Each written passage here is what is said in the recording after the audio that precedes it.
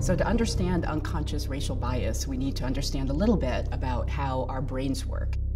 Our brains learn through associations. They make quick, unconscious, and automatic associations in response to a stimulus. And the reasons our brains do this is because they're efficient information processors.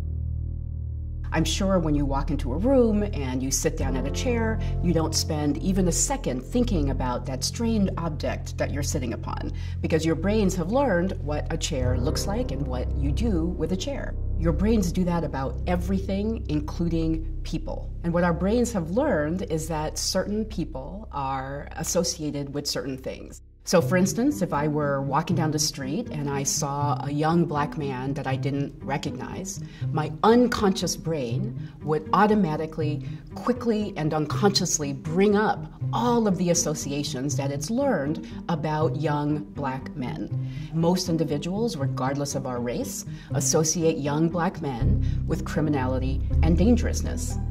And even if that unconscious association would conflict with my own conscious, egalitarian beliefs, it would still influence my behaviors, my judgments, my perceptions in ways that I would be completely unaware of and therefore unable to control. Although I myself am a woman, and I'm Korean, and I'm black, I had all of the unconscious biases that most people of all races have.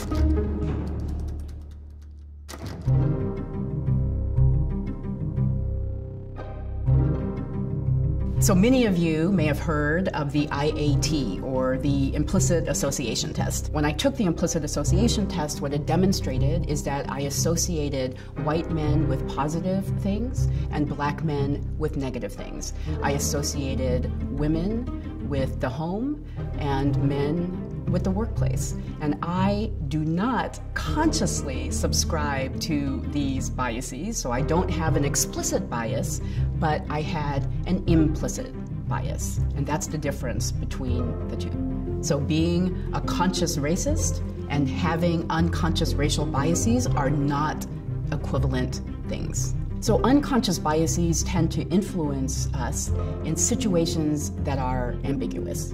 And so when a situation is ambiguous, your brain will fill in the missing pieces, and often it will do this with the unconscious associations that it's learned. And as a result of that, you might treat two people engaged in identical behaviors differently. So these unconscious biases can influence every actor within the criminal justice system, regardless of whether you're a judge, a prosecutor, a public defender, or a juror. Every actor within the criminal justice system will be influenced by these unconscious biases. So what can we do? If I could leave you with just one piece of advice, and this is going to be the hardest piece of advice, believe me, I know that, it would be to slow down. Because I know that all of us who act within the criminal justice system want a system that's fair and want a system that's just. And I know many of you are now thinking, I can't slow down, we have too many cases, we have to get through the calendar. I get it, I was in the criminal justice system myself. So slowing down, being aware of the circumstances when you might act on your unconscious biases, obtaining more information are all things that you can do to try to reduce the impact of these unconscious biases on your behaviors and judgments.